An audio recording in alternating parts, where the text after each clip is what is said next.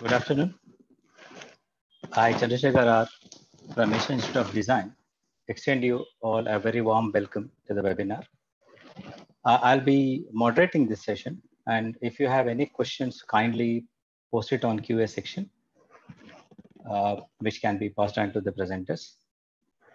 Before we start the webinar, let me provide a brief introduction about who we are and what are the intentions behind starting this aided learning platform.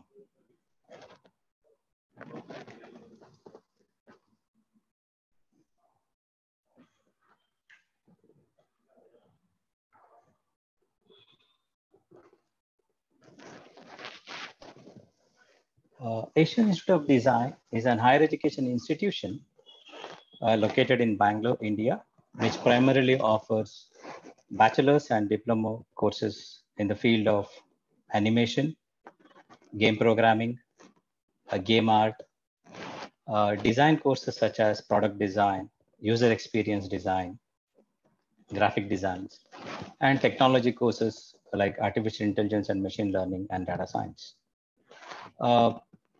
We focus more on student-centric approach with an emphasis on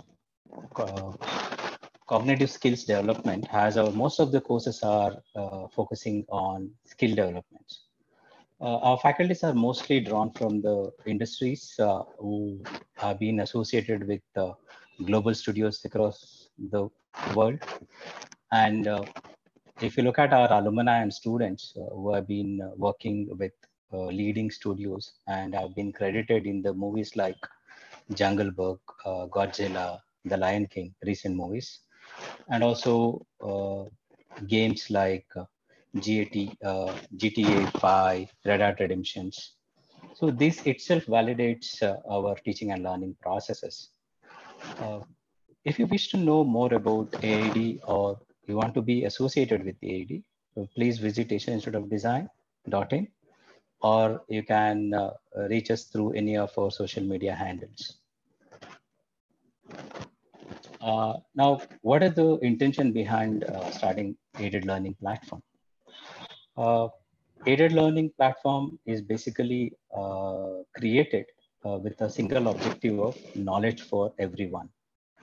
So through aided learning platform, we are trying to reach out to reputed institutions and industry experts worldwide and bring that knowledge on this platform with the basic motto of upskilling and reskilling, and thus contributing a bit to this society.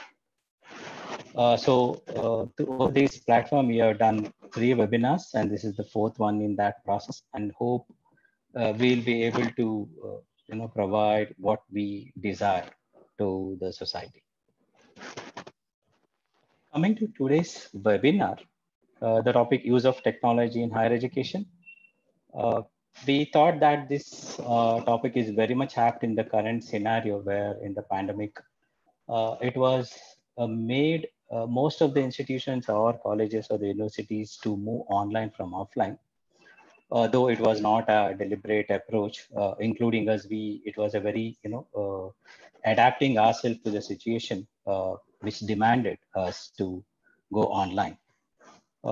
But when we go online, is it really what the students are expecting and we'll be able to deliver what they are expecting, or are we just teaching what to cover what we are supposed to do because we can't able to reach the campus? So in line with that, COVID has brought certain positive aspects also.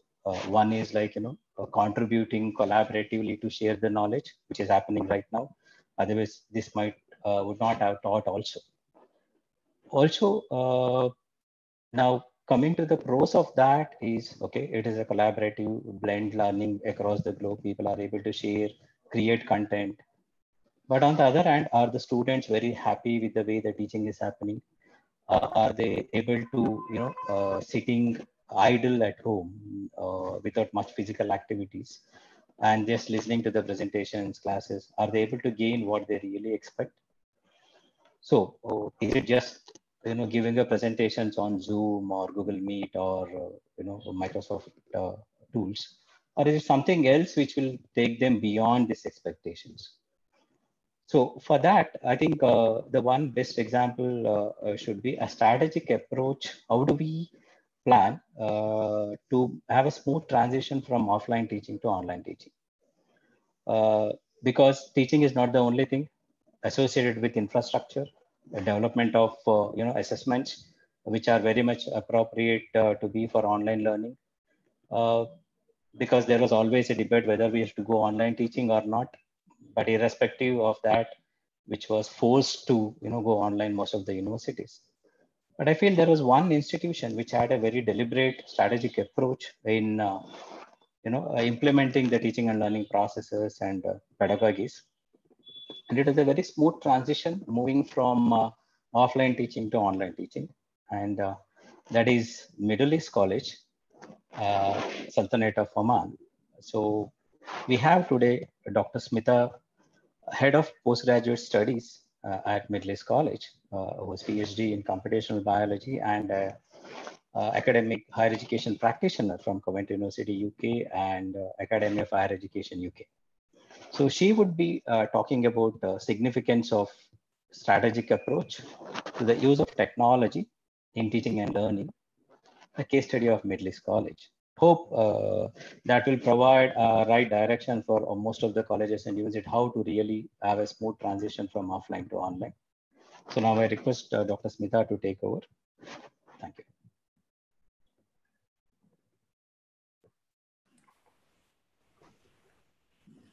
Thank you, Chandra, for introducing me to the audience.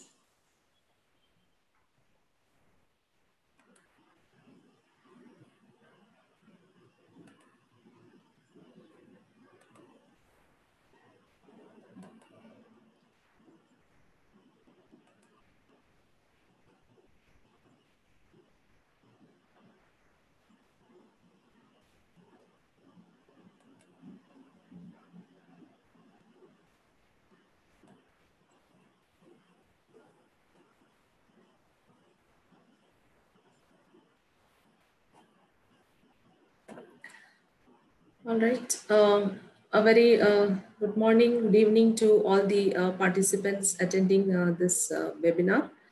So as the moderator was mentioning, I will be focusing on the significance of having a strategic approach to the teaching and learning, which led to the technology integration, taking the case of Middle East College. As we all know, all higher education institutions were unexpectedly put in a situation where teaching and learning has to take place online. We know the situations were really challenging for all, but there are higher education institutions which could deliver a remote teaching, enabling their learners to remain connected and engaged with their teachers. But how quickly a higher education institution could adopt a remote or emergency remote online teaching to continue and sustain their teaching and learning activities is something to be thought of. So here is a global survey that was conducted to know the impact of COVID-19 on higher education around the world. And it was conducted by the International Association of Universities, which is acting as a voice of higher education to UNESCO. There are 424 universities and colleges from 109 countries have participated.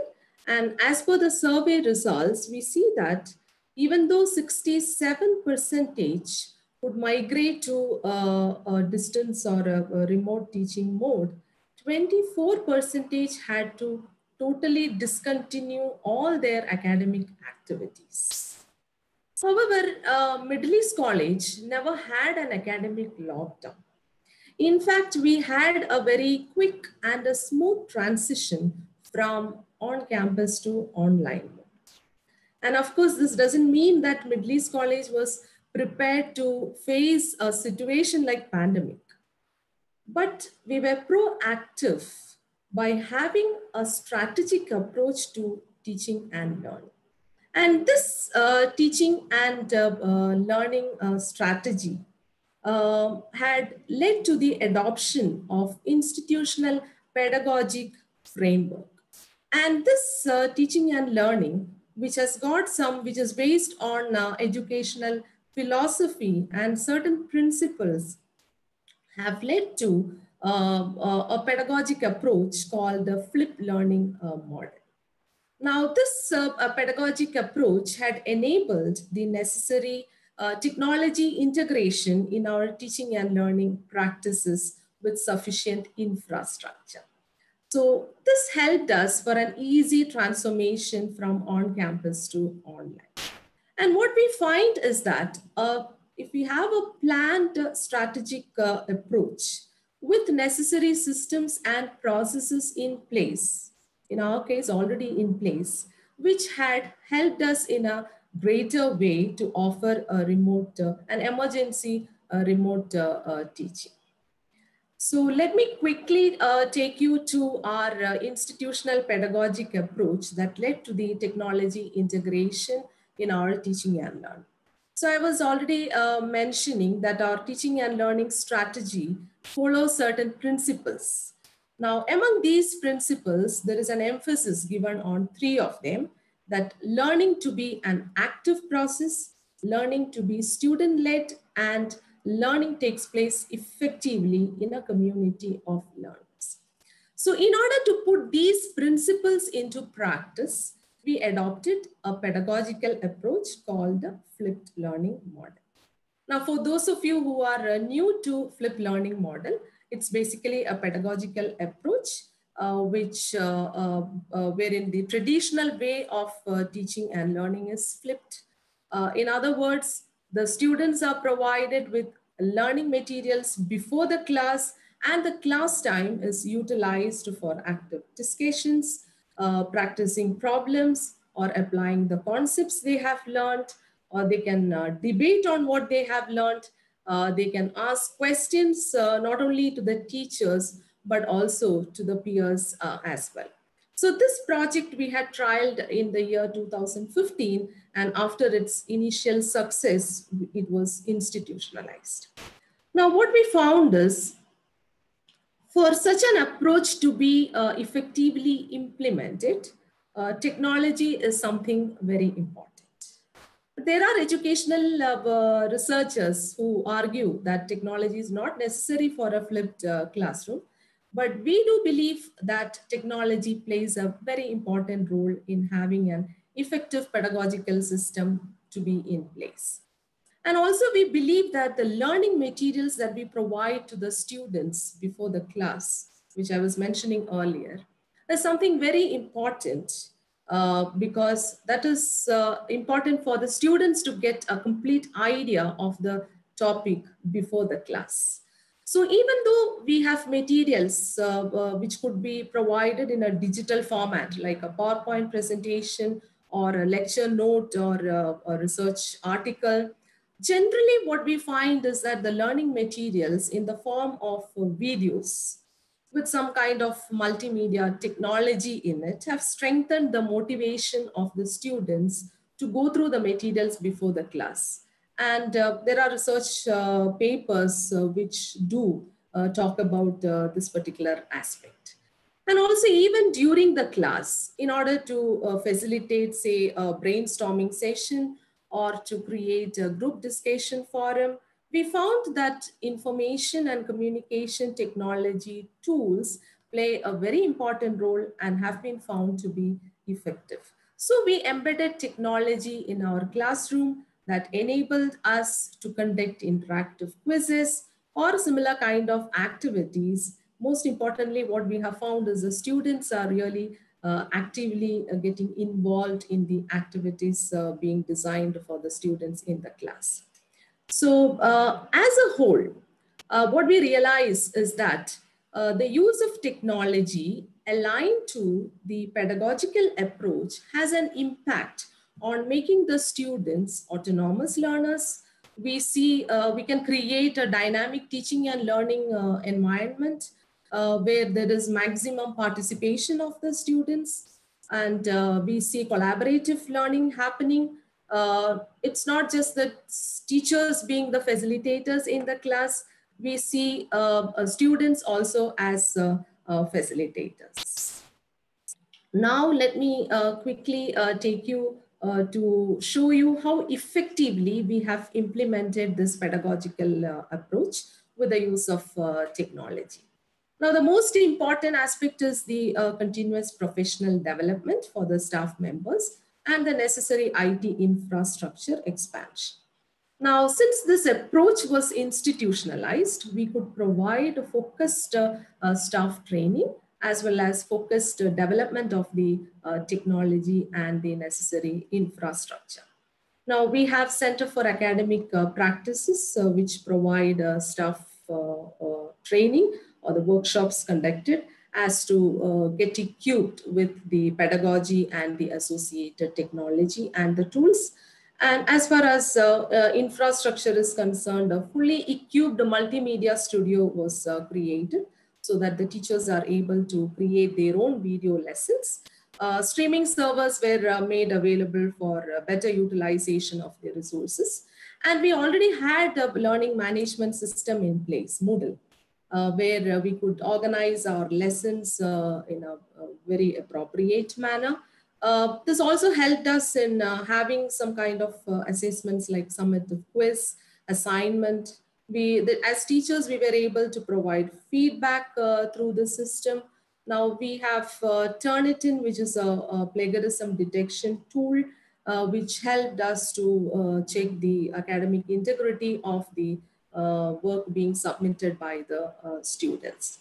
Now, something very interesting is that the teachers have been encouraged to use innovative practices aligned to our teaching and learning strategy, and the best practices had been awarded. So this had actually been a real encouragement to the teachers to be more creative, and they tried out several innovative practices. And as a result, many technology-led teaching and learning innovative practices have evolved, and many of them are currently being adopted in the institution widely across the departments in the institution. Now, this is just to give you a glimpse of the various technological tools that we have been using in our college in order to take our pedagogical approach forward. Now, we got these ICT tools being used in both the synchronous as well as asynchronous manner. We have also used massive open online courses from different providers, some of which we have embedded in our curriculum as well.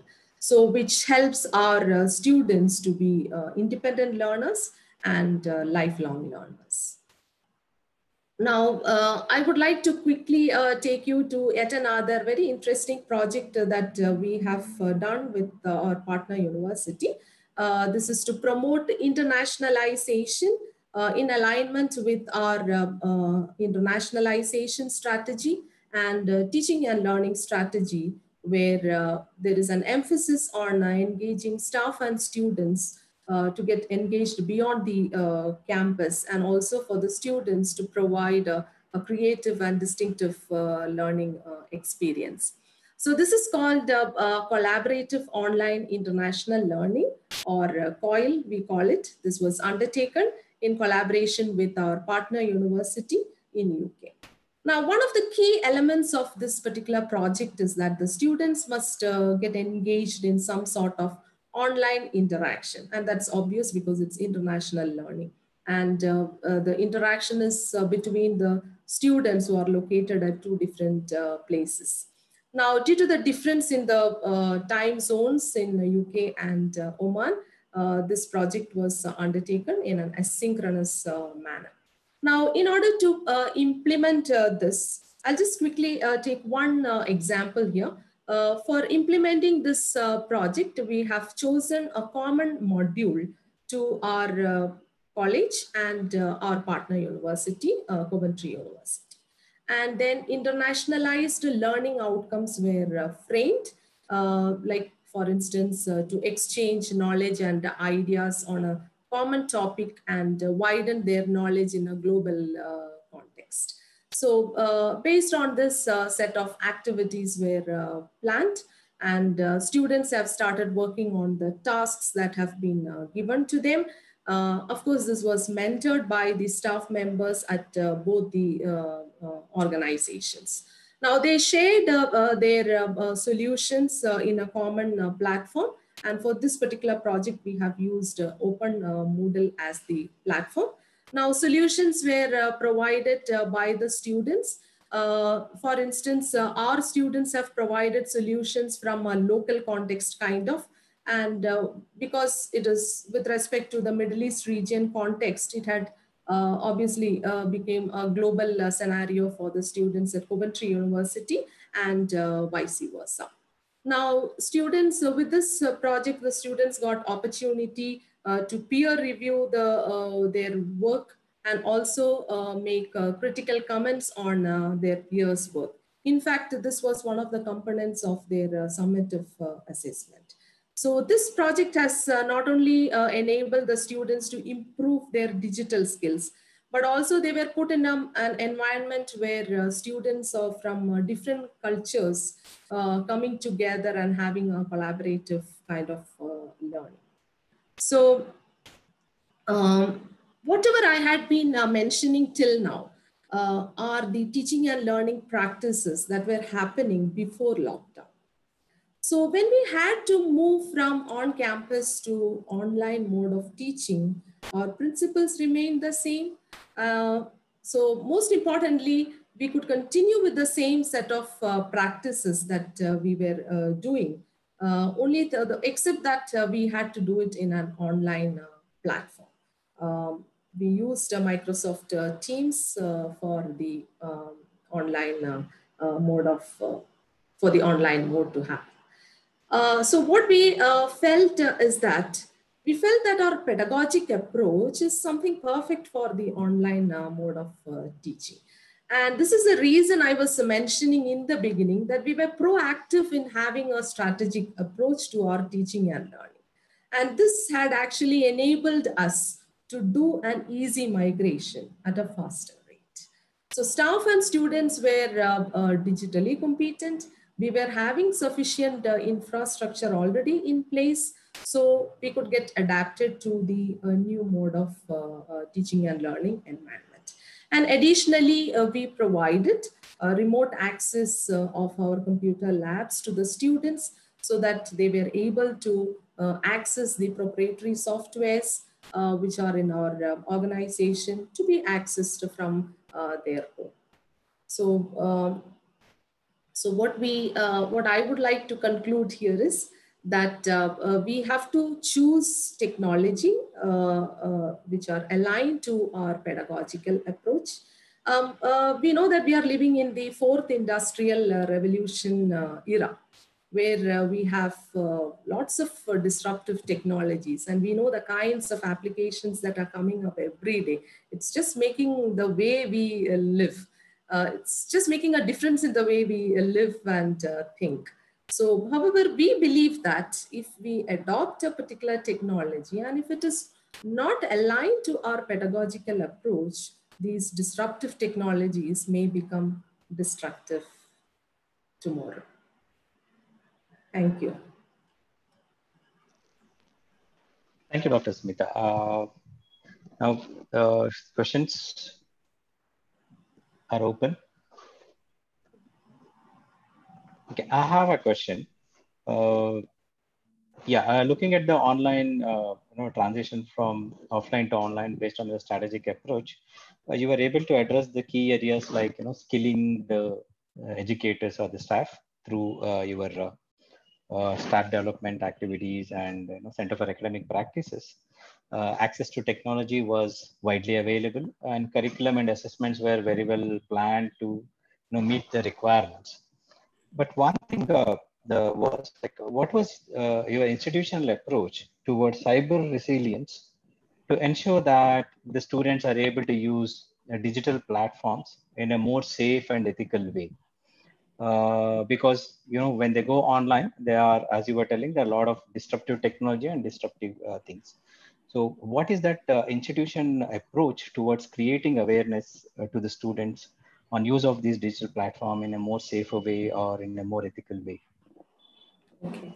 So I think this is something which we need to address in future, because when we have adopted this online platform of Microsoft Teams, so we are under the impression that the Microsoft Teams is providing a required feature for all the participants when they are involved in the online teaching and learning processes.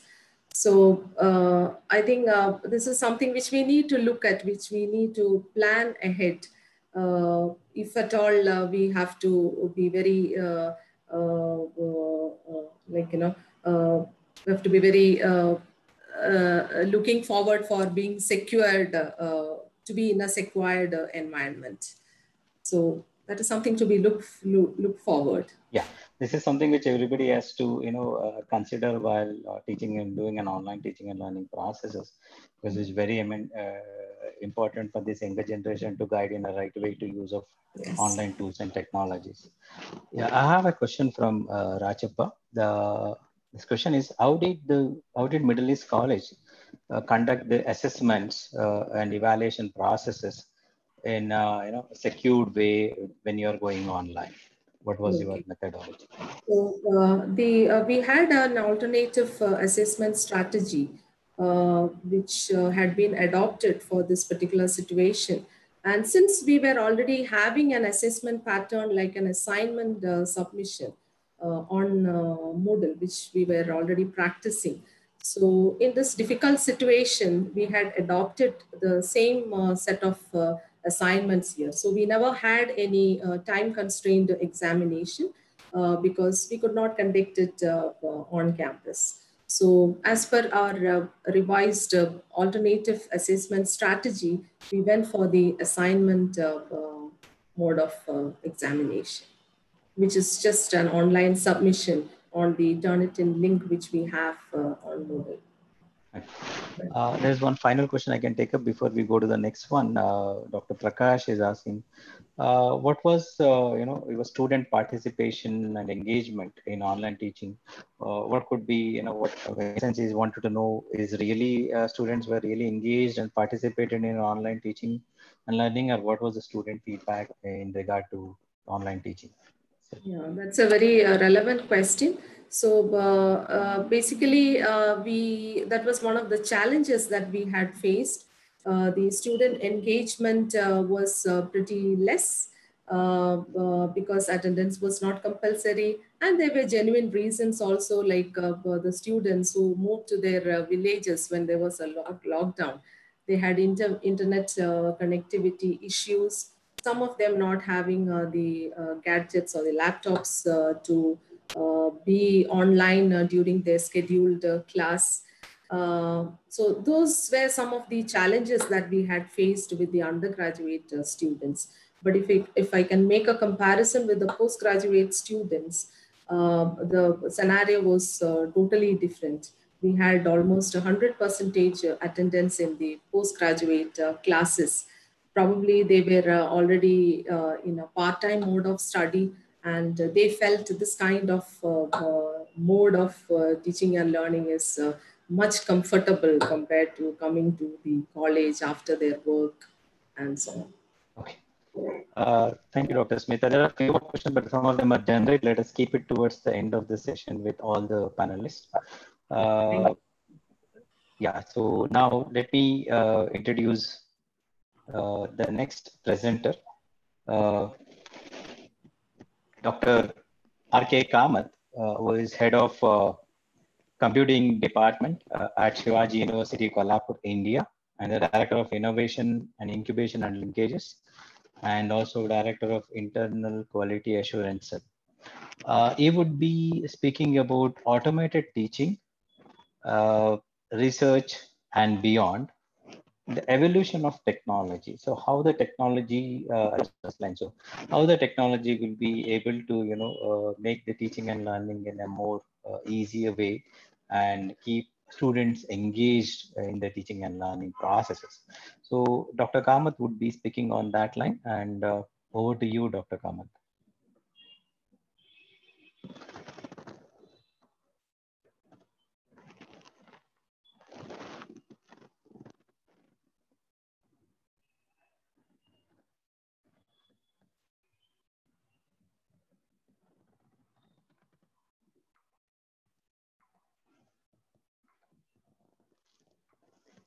Dr. Unmute.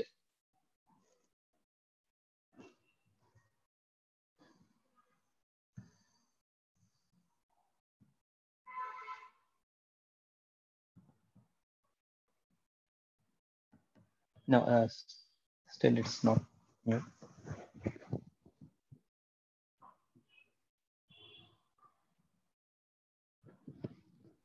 Yeah. Okay. So thank you, Mr. Chandra, for such a nice introduction. I hope my slides are visible. As of now, no. Could you please? It just says double click to enter the full screen mode.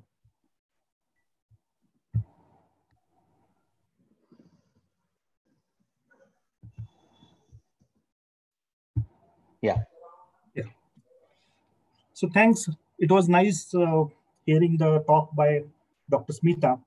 And I would like to take it from the last point she has mentioned. That is from either towards disruption or you can say the other way around. Actually, I'll be speaking from a different perspective.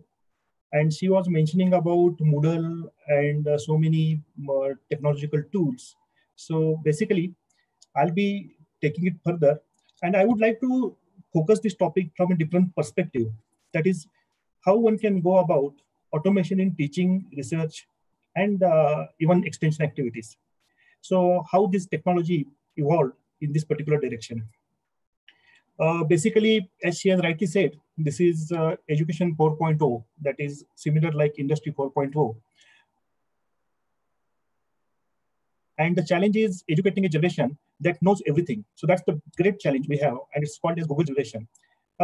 Given my background in electronics and computer science, it really helps me in pursuing the research activities in this particular very exciting domain, because I work at the interface of hardware and software, and there is an area called neuromorphic computing.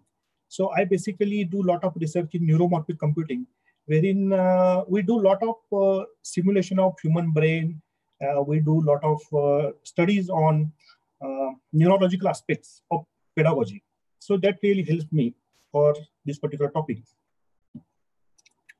At the outset, I would like to make it clear that many symbols, resources, they have been taken, and I have made it a point to acknowledge all these things in the presentation. So basically, it is well agreed that education system doesn't need to be reformed. Actually, what is needed is it needs to be transformed rather than reforms. And this COVID-19 pandemic has really forced us towards this transformation. So therefore, it's all about learning, and learning is the basic crux of the entire teaching learning process. So we need to apply basic principles of learning and the neuroscience while going for the technology. So there was a lot of discussion in the earlier talk regarding the engagement of the students, how to measure the engagement of the students, how to increase the engagement of the students, and then how to design the technological gadgets so that students will be more engaged in these technological domains. That's a real challenge. You know that as a child, we learn towards self-directed explorations in life. For example, our kids, we never teach them how to walk, or our kids, we never teach them how to speak or construct the sentences. But just following us, just following the environment, they just go about the learning the sentences, learning the language, even the gestures. So they go about the gestures and so many things they learn on their own. But when it comes to our classrooms, we really wonder why students struggle in classes. So I think there is something wrong. So there is a mismatch between how we teach and how the brain learns.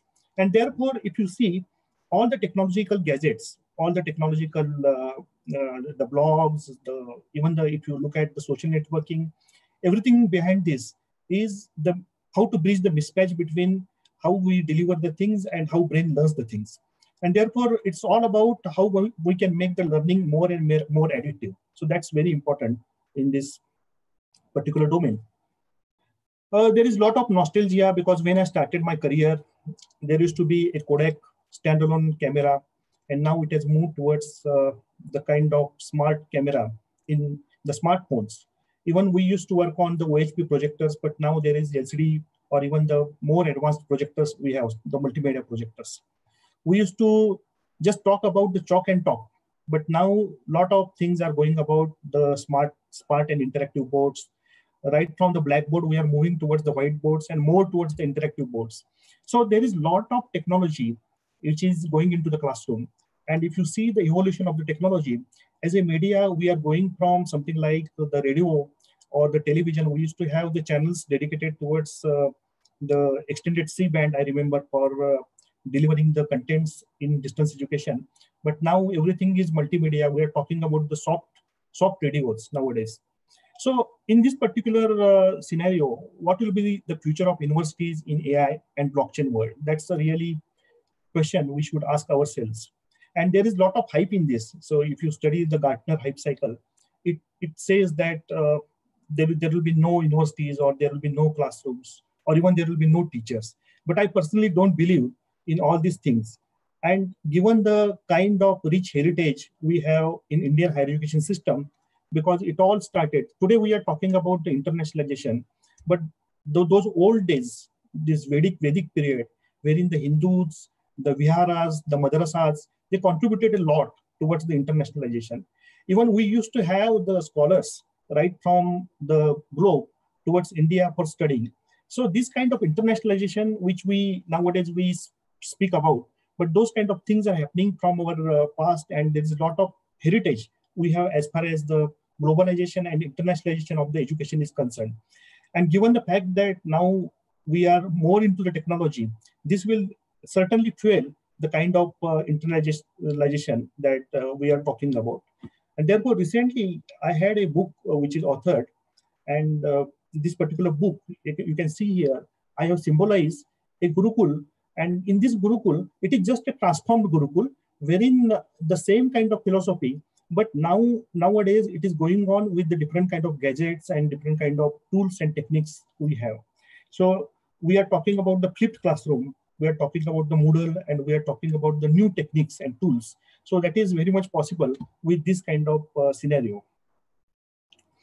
The first and foremost question is why we should do all this. So the thing is, there is a generation called a Generation G, and most of our students, they are from that Generation G. So these Generation G students, they have their own kind of perceptions, they have their own kind of habits. It's like they are technology-born kids, and most of our teachers, they are technology immigrant kind of professionals. So there is a gap in the classroom itself, the technology-born kids and technology immigrant teachers. And therefore, if you want to bridge this gap, as Dr. Smita was rightly pointed out, the kind of change in mindset is required, the kind of training is required, and that is possible by inculcating the kind of pedagogical framework in the institution itself. But Generation G is the foremost thing. That's why we are going towards the technology. And well, she was talking about the flipped classroom, and flipped classroom is the need of the hour, because whenever we are dealing with the technology-born students, and if we deal with them in the traditional classroom manner, then the result is very much clear that the students are no more interested. They are almost disengaged, and therefore engagement in the technological domain is a real challenge nowadays. And therefore, we must look at what are the things required in today's classroom, or per se 21st century classroom. So in this 21st century classroom, every student must have a voice. The second thing is that every student must have choice. So choice is very important. That's why we are talking about the choice-based credit system nowadays, and even the credit transfer and all other things. And this is very much possible to globalize by using the technological tools. The third most important thing is there has to be time for reflection. So, which is very much possible with the flipped classroom kind of technology. The fourth thing which is important is opportunities for innovation. So given the technological platforms and given the projects to the students, there could be different kind of solutions from the students. And it gives a room for enhancing the innovation and building a culture of innovation amongst the students. The fifth thing, which is very important in this global classroom or 21st century classroom, is we need to nurture the critical thinkers. What students are looking at us as a teachers in the technological domain, whether we really encourage their thinking, critical thinking. And critical thinking is not only nowadays it's a skill, but it's a life skill. So that's a very, very important thing. The sixth and other thing which is important is we need to have problem solvers. And more than problem solvers, we must have problem finders, because the student should be able to study the environment, and then the student should come out with the kind of problems. Because ultimately, we want to groom these students as the researchers or the innovators, or even the citizens who are very much successful. So for this, they must be able to find out the problems amongst themselves, because if they can locate the problem, then only solutions are possible. The self-assessment is a very important aspect. So evaluation is a really important aspect, but more than that, the self-assessment is very important, and the technological tools, they should give a chance to the student to go for self-assessment. And then the other thing which is very important is connected learning. So this is talked about because nowadays we are talking about team quotient, social quotient. So these things are possible, and these things can be very well harnessed by using the social networking tools. So gone are the days wherein there was only IQ was important, but nowadays we give a lot of importance to the social quotient. We give a lot of importance to the team quotient. And more than that, we give a lot of importance to the emotional quotient of the students. So I'm sure that given the kind of technology we have, we can do this. So as I was mentioning, what's important is how to make the learning addictive, how to make the learning interested, how to increase the engagement of the students in the technological gadgets. So actually, as rightly pointed out by this well-known philosopher, Steve Jobs, so we need to identify the problems before the solution. And therefore, the solution is to study the brain, to study the neuroscience behind this. Before the design or deployment of the technology, what's important is what is the crux behind this. So the neuroscience is very, very important. And therefore, nowadays, there is a lot of AI, artificial intelligence, is going in the pedagogy. And therefore, neuroscience is really playing a lot of things in the today's pedagogy. You know that brain is like a muscle, and the learning helps to build the neuron connections, and it can really save from a lot of things. So learning is very important. Learning gives the joy, and this joy is basically comes from the part of the brain which is called as VTA in brain. So it's a novelty center, and whenever you learn the new things, then there is a secretion of dopamine, and with the secretion of dopamine, there is a kind of joy the students are getting, and this motivates us towards the rewards. So in a way, if you want to make the learning addictive, if you want to design the apps, if you want to design the portals, if you want to design the gadgets, then the foremost thing is you must design it in such a way, the user interface and other things, they should be designed in such a way so that there is a lot of rush of dopamine, there is a lot of rewards given to the students after they accomplish a certain thing. The best example in this case is the Facebook. So we use Facebook, and the main thing about the Facebook is if you just plot a graph of pleasure versus the familiarity, then Facebook is designed in such a manner that they manipulate this graph in such a way so that if there is a lot of familiarity, then you don't get a joy. If there is a totally no familiarity, for example, if the Facebook posts are in a language that is not known to us, then again there is no pleasure. But there is some kind of balance they keep between the pleasure and familiarity, so that there is a lot of joy the reader gets after reading the Facebook post. And it is well said that by a Facebook engineer that there is a lot of dopamine-driven feedback loops which is embedded in the Facebook. So why can't we use the same things in case of our gadgets, or the same thing in case of our portals and the apps? Then only it is possible to have the addictive kind of learning behavior. So that's very much possible.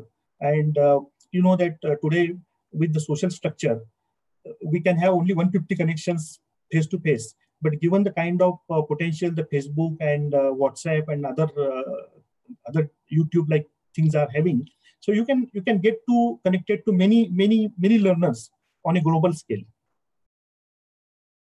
So that's what there is a lot of research which is going on in this neuromorphic computing, and they are trying to make it as a learning as an addictive activity, learning as a activity which can really give joy to the learners. There is a recent paper I would like to mention here. It is published in Nature, and they talk about the delayed rewarding kind of activity. So delayed rewarding, which is given to the social networking users. So basically, it is said that Instagram notification algorithm, if you just post your image or snap on the Instagram, you don't get immediate attention of the users. But after certain time, it gets flooding with the likes of your snap or something. So that gives you the kind of reward, and it's called as reward prediction error. So this reward prediction error is the basis of all the apps and all the learning management system, because Dr. Smita was mentioning about the Moodle. So there are latest versions of the Moodle and latest versions of the learning management systems which have got built-in psychometric tests, which can make out what are the slow learners and advanced learners. So even they can make out even at the advanced stage, the right brain dominant learners and left brain dominant learners. So in a way, if we have this kind of right kind of principles embedded into the technological gadgets and technological devices, then we can have the kind of the justice to the learners can be given. So basically, I was talking about a lot of artificial intelligence is going into the apps and the portals. So basically here, not only the learners or the academicians are gaining from the technology, but technology is also gaining from the learners. So what can be learned from artificial intelligence? How to deal with the short-term memory loss? How to go about the information overload? Because given the rate of obsolescence of knowledge, which is awesome, so we need to have some mechanism so that we can deal with the information overload. And we should pass on all these skills to our learners, even how to deal with the distraction. So that is possible. So in this way, AI can really reimagine the education. And at the same time, the algorithms in artificial intelligence, they are also getting from the learners, because in a way, they are trying to emulate the brain. They are trying to the kind of apps and the kind of bots today they are taking up the higher education. So basically, they want to emulate the teacher's brain.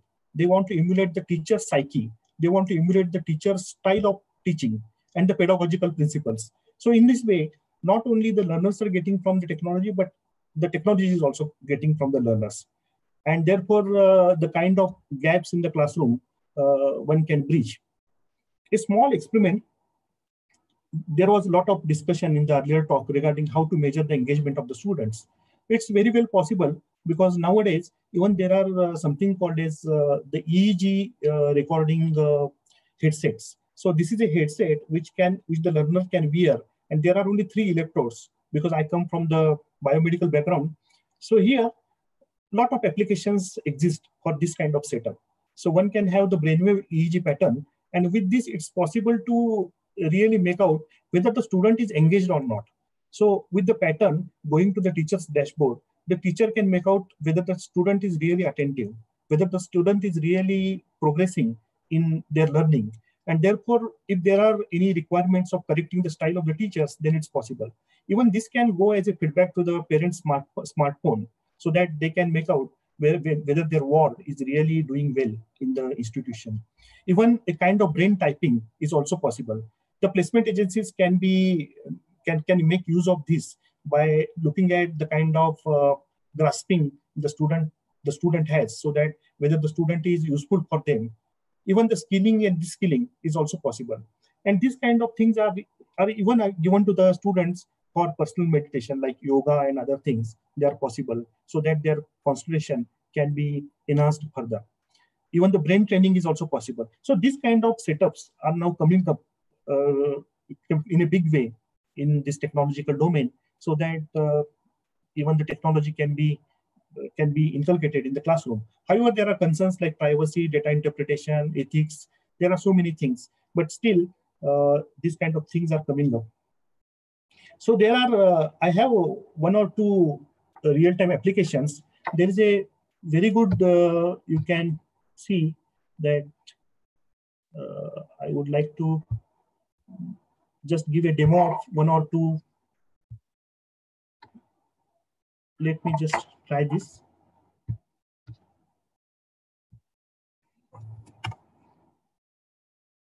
I hope you can see this. So it will open very soon. So these kind of technological gadgets are coming. So wherein you can now here the aim is the system is telling you to draw a cat. My drawing is not so good, but still see, and the system gives you feedback that what is the next step of the drawing. So in this way, you can go ahead with this, or you can have something like this. So these kind of things are really exist. Even Google has come out with a big AI kind of applications, and with this, the performance measurement is possible, because once performance is measured, the performance can be improved, and once it is improved, then we can accelerate the improvement of the learner. So therefore, even a new thing which is coming up in the classrooms is emojification of the classrooms or learning. So here the emojis are very important, because the generation Z learners, they believe in lot in emojis, and they communicate through emojis. So therefore, emojis are also important. The last point I want to make is what is important is technology is not really important. What is important, because teacher is not replaceable. So retention rate of the learner is important. So you can see that this is a traditional learning pyramid. And in this traditional learning pyramid, if the retention rate is 5% if you just lecture, it is 10% if you read, it is 20% if you go for audio visual, and it is highest 90% if you make the students as a teachers. So that's why we encourage seminars and other things in the classroom. So with the technology also, the same thing is true. The technology has to be used judiciously in the classroom. So if you just use your PowerPoint or multimedia or these kind of gadgets or apps, and if you go about the passive kind of learning, then the retention rate is going to be lower. But if you go for the active learning kind of things, for example, students recording the videos and giving back to the teachers for evaluation. So these kind of things will really enhance the engagement of the students. So in nutshell, the modern learning, there is the legs of the table. There are many legs of the table, such as the learning management system is important, the infrastructure is important. We are talking about zero curriculum nowadays, looking at the prerequisite of the students. So this is important. Most important is education of the parents. So that's also really plays a lot of things in this online education. Technical support is important. So in this way, in this era of education 4.0, what is important is there are many dimensions towards the technology mediated learning. The last slide, I want to discuss the issues and way forward. So AI, like artificial intelligence, machine learning, or deep learning, is really going well into this particular domain of pedagogy. However, there are still certain issues like the gender bias is there, because if you just look at the Alexa or Google Home, by default, they have female voices. So that is a big concern nowadays expressed in the technological world. Technology learning from human is really we should take care about, because human learning from technology is really, there is nothing to worry about, because human being is a really intelligent and they can make out what to learn and what not to learn. But technology learning from human and emulation of the brain is really going on. So that's there is a worry that we are creating more divides in the societies. Already there are divides in the society, and there is a lot of racism and other things. But when the technology and bots, they will learn from human being, it is said that it is believed that this kind of things will increase. And therefore, there are a lot of ethical issues. There are issues pertaining to the privacy of the technology. And rightly pointed out by Chandra, even the security, the cyber security, cyber bullying, these are also issues. So therefore, whenever we go about in having this technology in the pedagogical domain, we should be little careful. So that's from my side. And as rightly pointed out by Bill Gates, technology is just a tool and it helps in getting the kids working together and motivating them. The teacher is the most important. So therefore, the role of the teacher, even in the technological era, is really important. Teacher is not replaceable.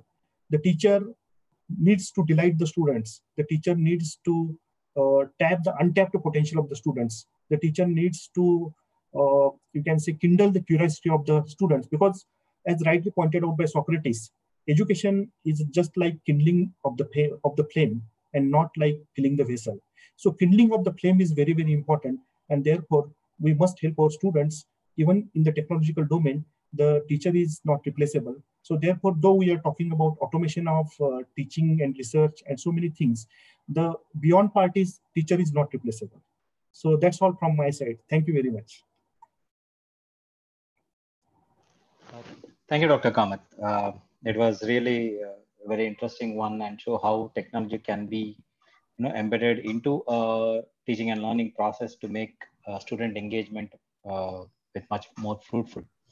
But as you finally said that it also has its negative effects also.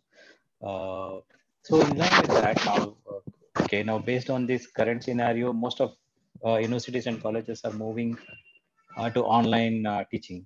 So do you think this trend will continue, or will they get back to a normal offline teaching once the situation gets settled down? Yeah, After this book?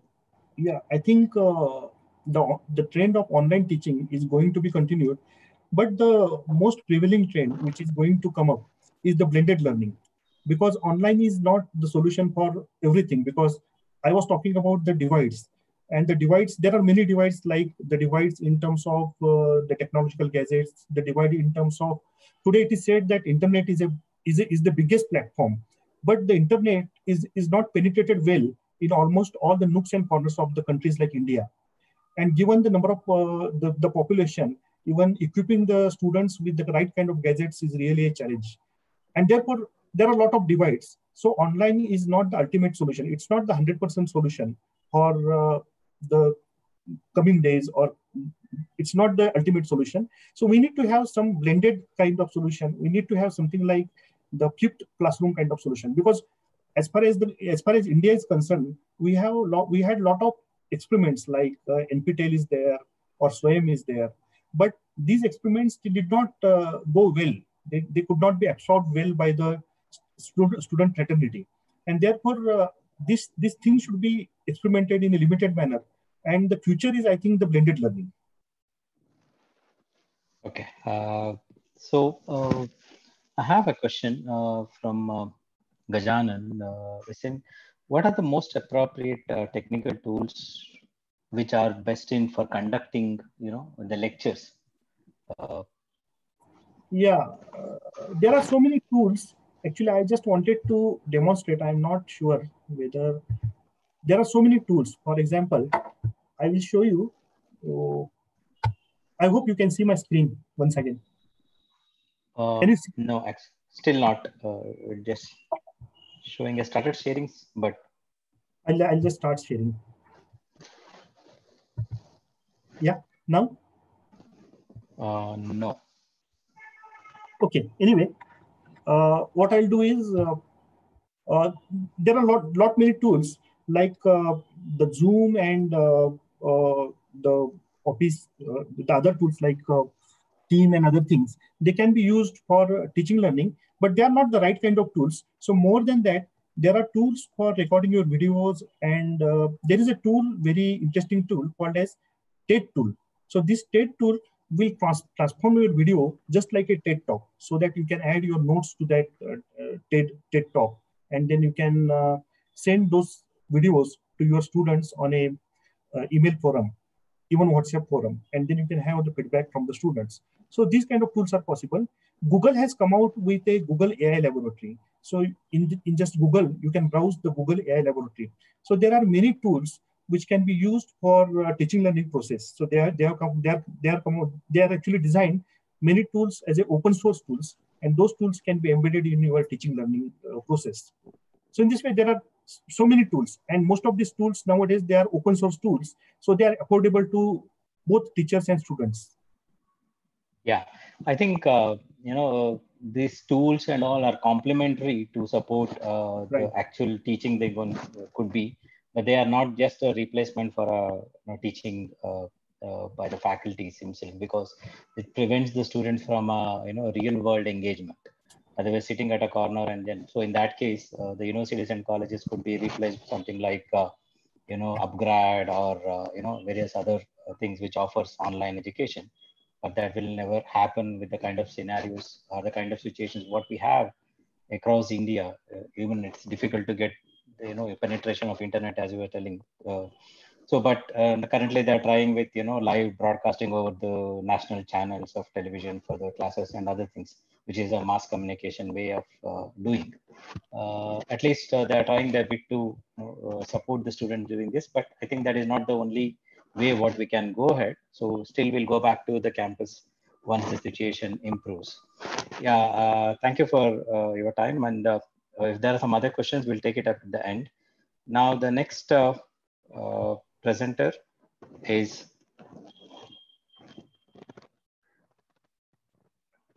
Dr. Charandas Vasidas, who is a co-founder and executive director of CARDET, Professor of Learning Innovations and Policy, Associate Dean of Learning, University of Nicosia. He would be talking on accelerating digital transformation, challenges and opportunities for online education. Over to you, Doctor.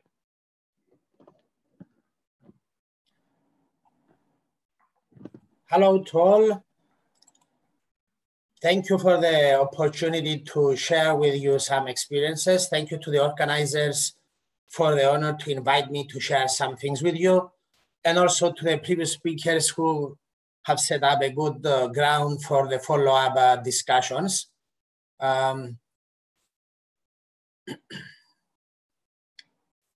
So here we go. I assume you can see my screen now. I will be talking about, I'll try to bring together some key issues regarding online education, and in particular, some of the challenges, but also opportunities that we see within this context. I will be sharing some experiences from different perspectives. One is an online learner many years ago, and also from designing online courses. My first online course was this, I designed it in '96, about 24 years ago, while I was doing my PhD in Arizona. And then in the year 2000, about 20 years ago, I was involved in two big projects. One is designing a full online master's degree, and then a full virtual high school. 20 years later, my work at the University of Nicosia as Associate Dean of E-Learning, but also at CARTED, we have participated in hundreds of projects working with e-learning technologies. The key issue is that, although it's a bit depressing to hear that, this pandemic has accelerated the digital transformation. Things that we've been debating for decades happened overnight. When schools had to shut down, we saw a huge increase on online education. Our university, because we were very ready and we already had a few thousand students online, overnight we were able to switch and go fully online also for our conventional students. But this accelerated change is something that, although there was resistance for many decades from different actors, this has been achieved, whether we like it or not, and it's here and it will stay, and it's a fact. So what I would like to talk in the next few minutes is some lessons we learned, and also some key issues behind this. You know, the first assumption is that online education and distance education is something new. Well, it's not. Distance education, if we go the other way around, the traditional schooling, the way we know it today, has about a century history, okay? That's what it has. For thousands of years, people have been learning via various modes.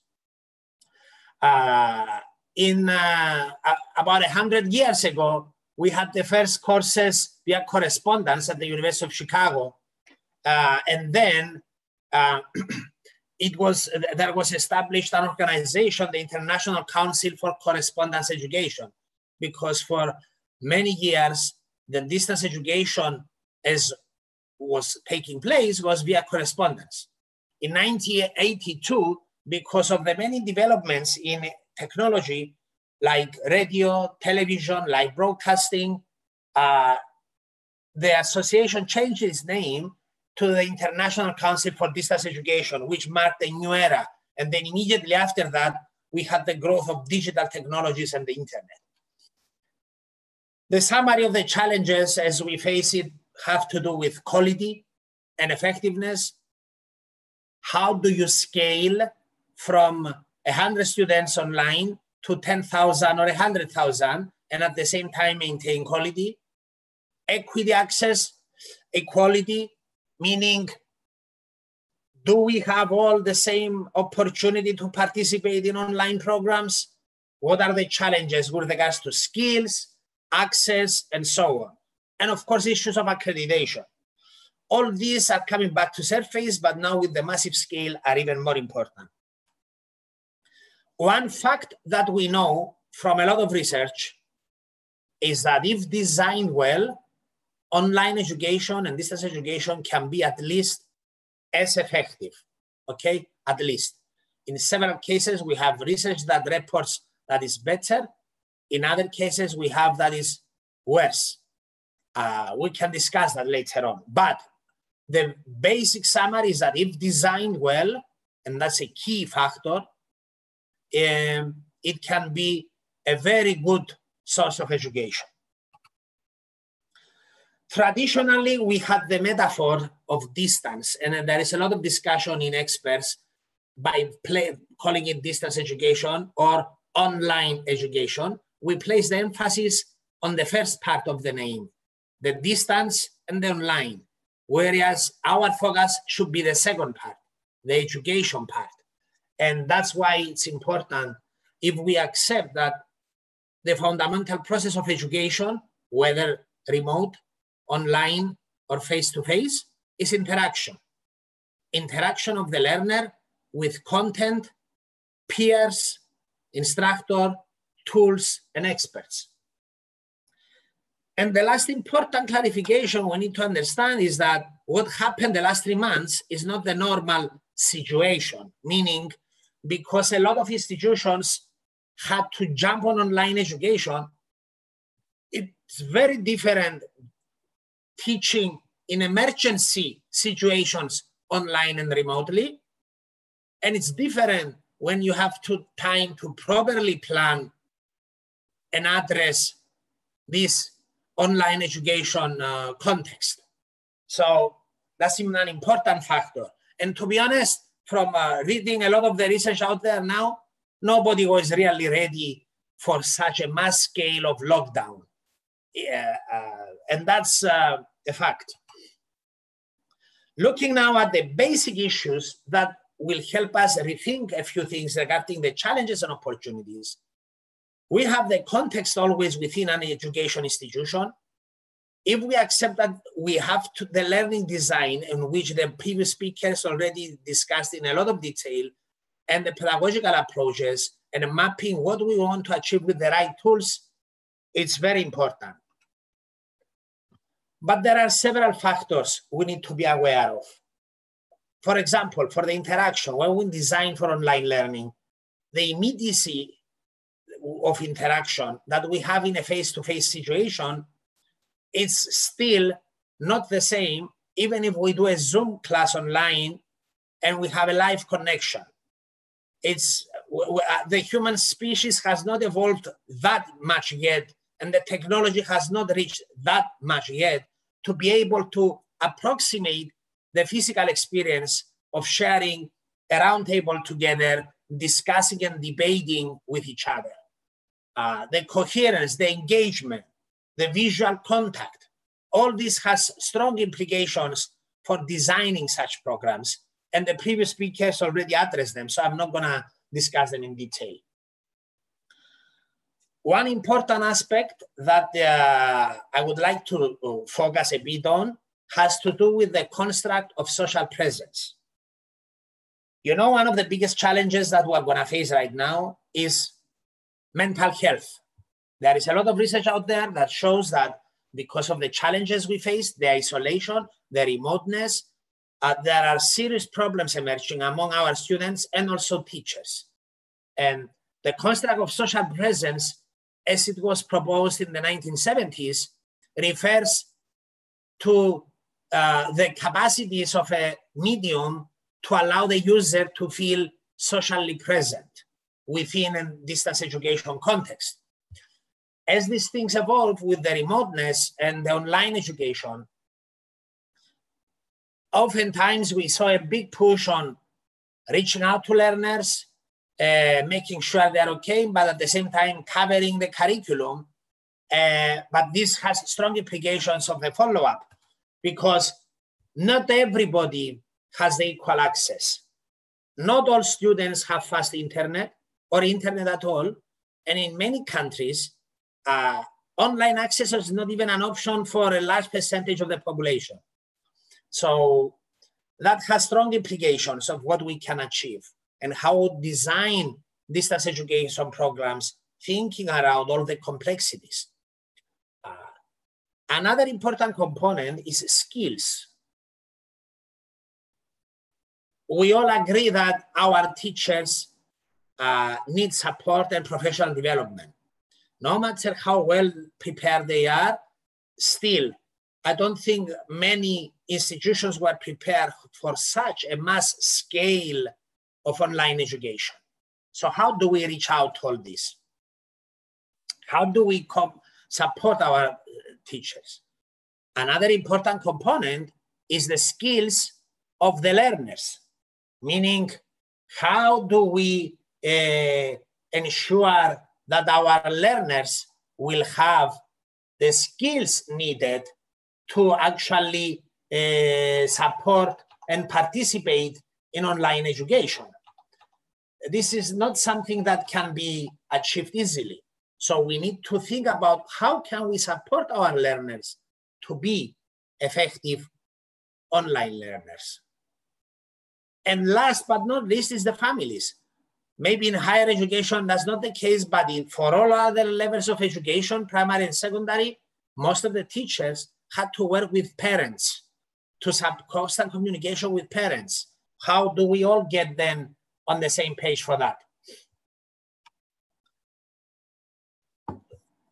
So several of these issues were already discussed, so I'm not going to spend time on them because a lot of things were discussed, but we can come back later and address some key issues of them. One important aspect of this online education boom is a lot of uncertainty was out there. Uncertainty about a lot of things. Will universities and schools open? How will they open? Who will go to school? Teachers and learners, some of them. Will we have some online, some face-to-face? How will we handle the health protocols? The health and safety are important.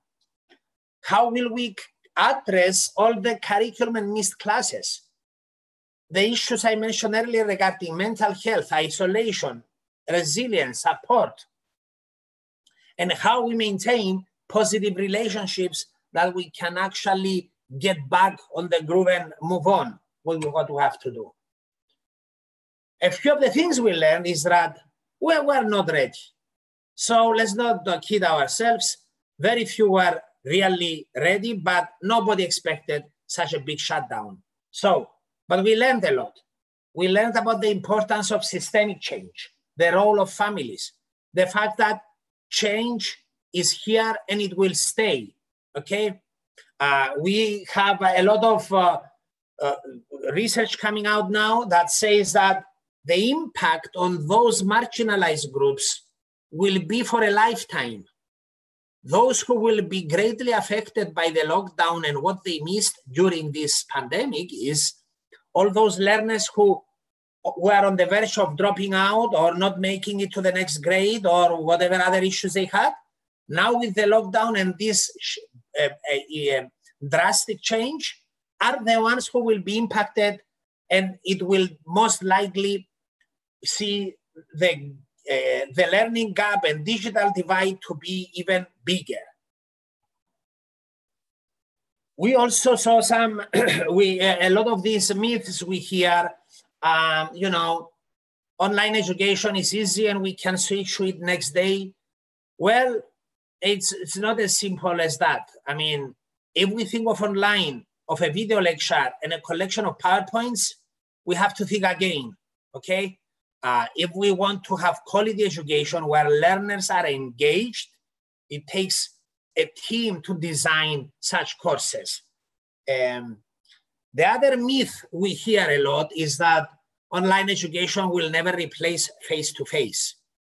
This is based on the very false assumption that the face-to-face is the most effective way of teaching all subjects, all learners, and all working with all teachers. Well, the research shows exactly the opposite. We all know schools are failing. We hear from many countries how things are not working well, and that the traditional school we need to revisit. So the assumption that the face-to-face is the best model is wrong. So another myth is that online is here for a supportive role. Well, if we had it only for supportive role, nobody would go to school for the last 3 months, and definitely for the next few months, we'll still have big problems. So it's not for supportive role. Yes, the blended model is good, but the blended is like we're trying to decide. We like online or we like face-to-face. Maybe I'm not sure, so let's blend it so I am safe. Well, it doesn't work like that. In some occasions, we have research that shows blended learning is a very good approach, but we also have research that shows that the online in some subjects and areas can work fine and even better. So let's not make the assumption that for everything we go for the blended model. And of course, the myth that online will work the same well for all learners, all teachers, all subjects. It will not, okay? So going a bit fast, so I know that we're already behind schedule.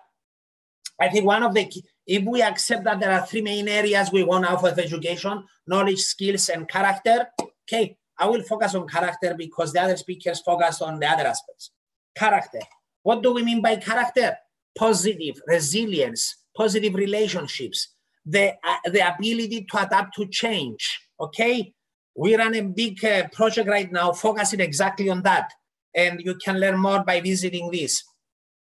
We see a lot of the things now, what our learners need. They need us to reach out to them, to make sure we're okay, reconnect, and then start the process. We should not just go and say, you missed 5 classes, here's the material. We have a role as educators to actually reach out and make sure everybody's okay, help them relax, calm, reconnect, and build on it. So a lot of issues, I know we're running out of time, but as a concluding, I would summarize it in the following. We need to look at the whole online education situation now in a systemic. The pandemic forced us to accelerate change. Accelerating change doesn't mean following the Band-Aid approach. It means we have an opportunity to rethink our education systems, our processes, teach what is important, leave the rest for others, think about having alternative plans, invest in our teachers, and be adaptive. And all this by having at the center our learners. I will stop here and I will allow the time for discussion. Thank you.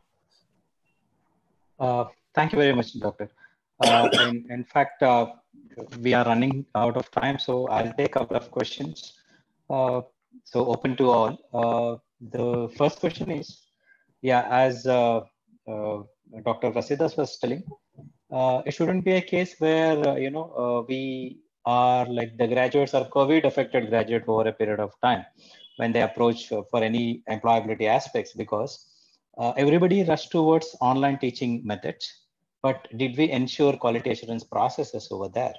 So who looked at the quality assurance process? Because we see that the exams are not being conducted, assessments are not being, the students are being moved to graduations. So at the end, after the students should be like, we are like COVID affected graduates. So what is that? How we can ensure that there is a quality assurance process, even if we go with online, teaching and learning? Is there any, because yeah, everybody moved to online learning, but did anybody focus on how to ensure quality assurance also in this period? It's open to anybody wish to take up the. I can start and maybe Professor Kamad and the others can jump. There is no answer for that. Nobody was prepared for such much a scale to implement overnight quality assurance processes for over 1 billion of learners globally. That's the truth. Now, if we go a step backwards though, and connecting it to the previous speakers, but of course, to our project meals that focus on strategies for online education, those institutions who had a solid strategy and all the processes in place, I'm sure they would have been much more prepared to tackle the quality aspects when you are asked to scale. But if you don't have the basics in place before you go to scale, there is nothing you can do to ensure quality if you jump to scale without a proper strategy in place. Talking for my institution, where I work at the University of Nicosia, we have an excellent process in place, an excellent mechanism. That was fairly smooth for us. And the reason is that we already had a lot of online learners and we already invested a lot on technology and infrastructure and a strong support mechanism for all learners. So if a learner falls behind, there is a call center instantly. It's not like send an email and wait a few weeks and see what happens. So there are a lot of things that can be done. So I will let others comment. Thank you. Yes, I think Dr. Rasidas has really gave a very informative view regarding the entire online process. And the most challenging part of the online education is character building. The holistic personality development is really a challenging thing. And I think the accreditation agencies like NAC or other agencies, they need to come out with certainly a altogether different kind of framework in days to come. And that itself is a challenge because nobody foresees this kind of situation. And the most fundamental thing is, as I said, that we are all hardwired for learning. So as a kid, we could learn so many things. So we are hardwired for learning. However, when it comes to online, when it comes to technology-mediated learning, there are a lot of challenges. There are a lot of failures. And therefore, we need to think about how to bridge the gap between the face-to-face learning and online learning. We need to come out with certain metrics, so that certain parameters and a new framework for quality accreditation, even that is the need of the hour. Yeah. Dr. Smitha, you want to add anything? You're muted.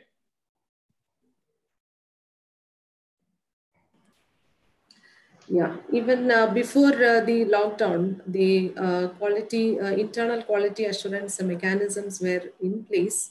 So we had continued with the existing quality assurance mechanisms. For instance, the peer review of the learning materials that we provide to the students, and the head of the department observing the classroom. As far as assessments are concerned, we have the internal moderation, external moderation. So all kinds of quality assurance that were in place during the on-campus mode were continued to be there for the online teaching time also. Okay, thank you. I just want to add just one sentence. The need of the hour is we need less standardization, but more personalization. So that should be the essence of the quality accreditation framework. True.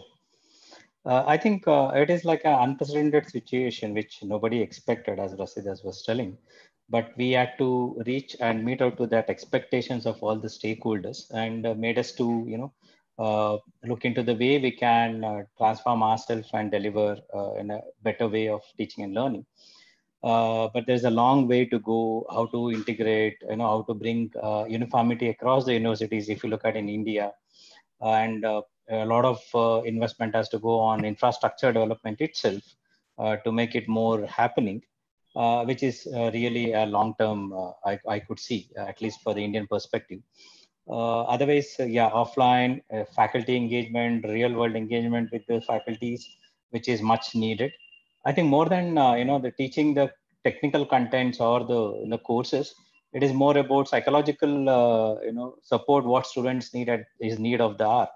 So because they are confined to one place, not interacting with the people in the classes, which we generally see, even I see at my home, like kids not able to interact with their friends and others in the class the way they used to do. So they need a lot of psychological support at this. And I think use of more and more more interactive technological tools rather than just restricting ourselves to Zoom or video calls and making presentations, which will really demotivate the students. Bringing them more self-studying kind of thing, where students can explore themselves, find out what are the best methods, what keep them active. As Dr. Smita was showing in the presentation, there are so many tools which will make learning active. As Dr. Was suggesting, Kamath, like AI, bringing AI into the things to know the cognitive skills and how students can learn. I think this is what being done a lot of online platforms, where the students, based on their capabilities, the questions are built into to build confidence in them. Yes, they can attend, they can approach, so that they can answer, and then raising their level of interest in the courses. Otherwise, student would get distracted, and maybe the progression rates and the retention rate could be an issue, because student might drop out of the courses because they feel they're not interested, they're unable to learn, which is one of the biggest challenge. So keeping in all those things, yes, there should be an appropriate blend of the tools and technologies with the touch what the faculty generally give to them. And with that, I think we can do a better, adaptation to the kind of situation what we are going through, and hope we'll be able to come out of this as soon as possible and get back to our campuses, and then use these technologies in teaching also to make it more interesting among the students.